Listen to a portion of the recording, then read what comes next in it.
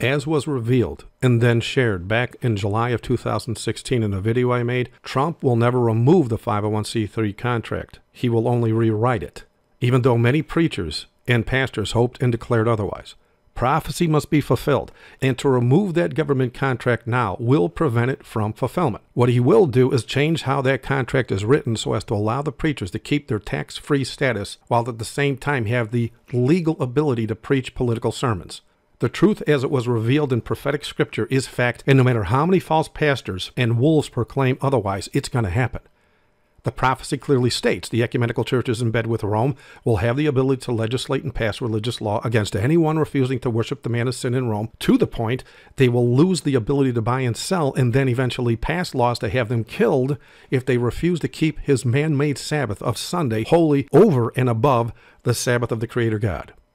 Revelation 13:15 literally says, and he had power to give life unto the image of the beast, that the image of the beast should both speak and cause that as many as would not worship the image of the beast should be killed. And just so you know, the speak and cause reference in the prophecy here is defined as legislation and then enforcement. See my Symbols of Revelation Defined page on the website when you get time. So again, many scoffed and insisted for years that the 501c3 was not an image of the beast, as students of prophecy were proclaiming, even though the only way to get the 501c3 contract was to join your church with the state so as to make an exact copy of the beast in Rome, which is both Vatican City, which is a state, as well as the Roman Catholic Church. But they yelled, they screamed, they ridiculed, and even stomped their feet, proclaiming students of prophecy were lying when they said the 501c3 would eventually find the money-worshipping preachers become viable agents of the state.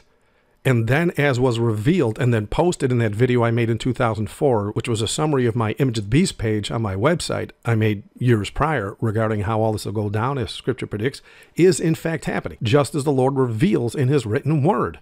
Now, yes, some may assume the image was never given life as of yet, but I beg to differ, as it was obviously given its life in 2006 when Bush signed that law, making all the pastors government agents with the ability to lobby religious law. But because of rampant disobedience across the board in all the churches, nary a preacher caught that, because the only way to understand Bible prophecy is to be obedient to the God that wrote it. And even after Trump said what he said during his campaign 9 months ago that moved me to make that video back in July of 2016, the truth as it was written in the prophetic word of God was ignored for the most part by all those pastors. They actually had the ability to lobby law since 2006, as President Bush's signature confirmed, but their fear of losing the golden tax-exempt carrot blinded their eyes, and their fear of losing the money they worship forced them to sit on their hands. But no longer. Trump signed that executive order. And now they have the government they trust over and above the God they supposedly preach for, protecting them now on that pulpit. And so now, when a loud cry that declares they all sold out and are now working hand in hand with the dying God of this world, who has been running things from the Vatican for centuries, who declares the 10 Commandments abolished at the cross, the truth we preach about the law of God will empty their pews, because some of their flock will open their Bibles as did the Bereans of old. And so those hirelings standing at the pulpit will have to fabricate a need to pass a law demanding all people attend church on Sunday so as to stop the prophesied increased calamities. Of course, that will only be the excuse they use, when in fact, as prophecy dictates, is their way of combating the truth about the Sabbath of the Creator God that is causing their pews to empty in the first place. They can't just go out and say they want a law passed to shut up the Sabbath keepers. They got to fabricate a law that says you have to go to church on Sunday so as to appease God so he'll stop the calamities. That's just going to be their excuse.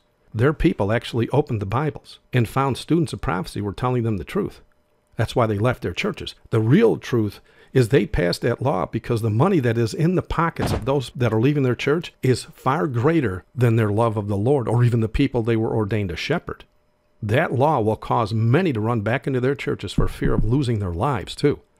And so, as prophecy also predicted, the main issue in the last days that divides the disobedient from the obedient, or as prophecy puts it, will point out who gets the mark of the beast and who gets the seal of the living God, will come to fulfillment with an exactness only a creator God can declare. We are that close now. They literally have the ability to enforce the mark of the beast. And if you are a Christian who is riding the fence on this long prophesied fact, You need to get off that fence and obey the Lord you claim to worship, that wrote that law with his own finger in stone, no less, so as to declare it eternally unchangeable. For if you refuse to accept Jesus as Lord and stop offering him lip service, as prophecy proclaims most will do today, you will be those Christians that the prophet Jeremiah declared will shout on that great and dreadful day that the harvest is past, the summer is ended, and we are not saved. So I pray you make the right decision and join the people of God who declare on that great and dreadful day, lo, this is our God. We have waited for him, and he will save us. This is the Lord. We have waited for him. We will be glad and rejoice in his salvation. Thank you for watching. God bless.